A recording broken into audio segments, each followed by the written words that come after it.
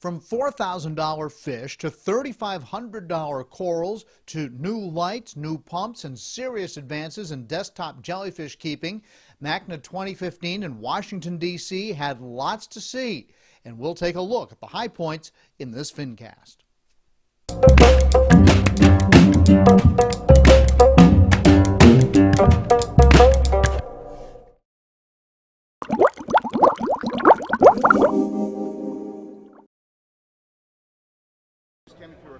Chemipure, I've used it for years. We use it in our 47 tall freshwater.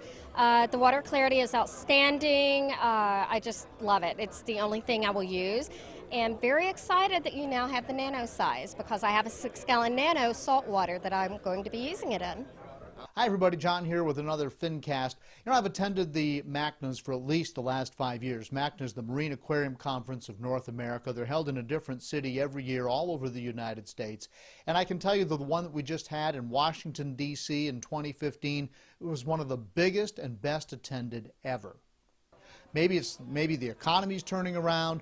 Maybe it's because Washington, D.C. is just a big metro area and there's lots of reef keepers there. Of course, it's centrally located on the East Coast. That's got to make a difference. But there were a lot of people there, and all the vendors that I talked to seemed busy and happy.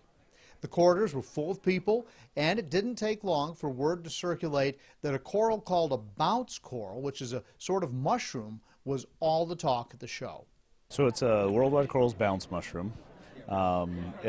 We believe it's a rhodactis mushroom, and it has little bubbles on it that are neon orange and green. It's pretty amazing.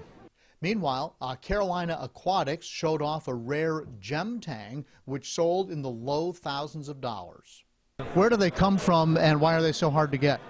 These are coming from the island of Mauritius, which is it's an island off the coast of Madagascar, which in turn is off the coast of Africa. It's a very, very small island, and they're endemic there. You're only limited to like 2 or 3 per entire shipment from this particular supplier, the only one that has them. And you have to spend, the freight from this small island is quite a bit more than anywhere else in the world, so it makes them harder to get, more expensive to get. And once you do have them, you know, they're an amazing fish. But aquacultured fish were everywhere. ORA had its usual stunning tank and a new t-shirt series featuring the work of artist Karen Talbot, who was also at the show. In this case, she had painted the ORA black ice clownfish. It was a very simple cross, actually. Initially, we crossed the established black ocellaris variety, the Darwin ocellaris, with the snowflake, which we had been breeding for years prior. The combination of the two traits produced a fish that looks a lot like a snowflake, but there's more black on the fish. Over at Sustainable Aquatics, there's a new Madagascar clownfish. Yeah, this is the first time we've had them leave the hatchery. It's called the Lata fasciatus, or the Madagascar clownfish. Looks similar to a clarkie, kind of an orange and white striped fish, or yellow and white striped fish. But a little bit interesting for the collectors, something new that's not been made commercially available yet. And relative newcomer Pro Aquatics had gorgeous schools of lookdowns, as they've had for a couple of years now, mixed in with the first aquacultured yellow clown gobies that have been commercially offered. We don't know of anyone currently offering them commercially. We're excited about them. It's going to be tough to compete with wild-caught price, but they will eat pellets. They're not going to die in your tank. And they've got a lot of attitude for a little fish. Great nano fish. Great, cool. And then you've got some, I guess these are hi-hats in here, right? Tell me about those. Yeah, very similar to a hi-hat. They're jackknives, but same family, in the drum family. We're really pumped about them. We're not the first to breed them successfully. It's been done before, but we're the first to offer them consistently on a commercial level. Jellyfish Art showed off a new design for desktop jellies, scheduled to be available in late 2015. So the back zone's water level will be a little bit higher than the front zone's water level at all times. And in the bottom, we have a directionally influenced channel down here that lifts the water up with the jellyfish. So that gravity-fed back area gives calm and even flow for the jellyfish so that they don't get all tossed around and tumbled. And it creates a really nice house for them. On the equipment side, Ecotech has a new return pump that may change the way the industry looks at this product. One of the features is reduced flow at feeding time. But overall, what I see here is a pump that not only is quiet, not only is energy efficient, but it's introducing some functionality that we've never really looked for in a return pump before. Yeah, the Vectra has some, we put a lot of thought into the development and design of not only the pump itself, but also the software controlling it. And that software offers a lot of innovations, including pump calibration and setting it up so that you can move nutrients at the time that you want to. There's even a battery backup feature. So when you hit feed mode, it'll automatically come down to a trickle, and that coral food that you want so badly to feed to your polyps and your soft and hard corals and the fish food is staying in the tank for as long as you want it to. Current will soon be out with a wireless controlled system where the lights and the pumps are talking to one another and they work together. You can put the pump into a stream mode where it's just streaming water.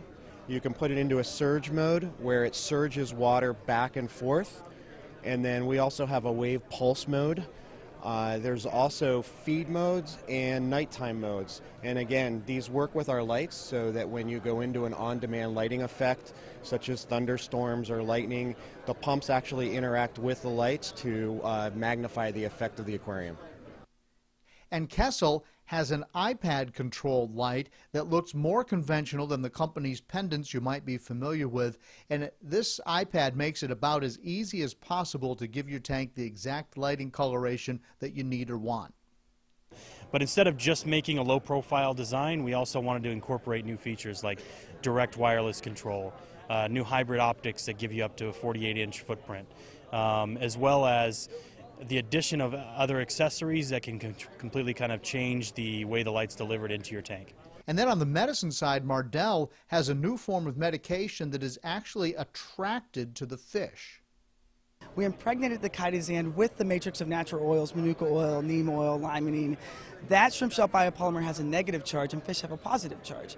So it actually serves as a carrier that brings the medication right to the fish, coat the fish for 3 days, skip over gaseous bacteria and not cause an ammonia spike inside your aquarium, therefore being reef safe and plant safe. There was so much to see at the show, so many gorgeous corals, so many vendors, so much to talk about. It was really hard to take it all in. Now, I've already done a couple of Fincasts on the expensive gem tang and that very expensive bounce coral. Just click the box if you want to see those in detail. And then just about everything that I mentioned in this Fincast will be featured in depth in an upcoming Fincast, so you want to make sure to come back and check in often if you haven't already subscribed to the channel. So, by the way, also I want to let you know that Carlin Aquarium Systems right now is working on a 400-gallon freshwater arowana tank, and I'll be giving you a detailed behind-the-scenes look at that aquarium as well, coming up sometime in the next couple of months. So thanks for tuning in. That's all for this edition, and I'll see you in the next Fincast.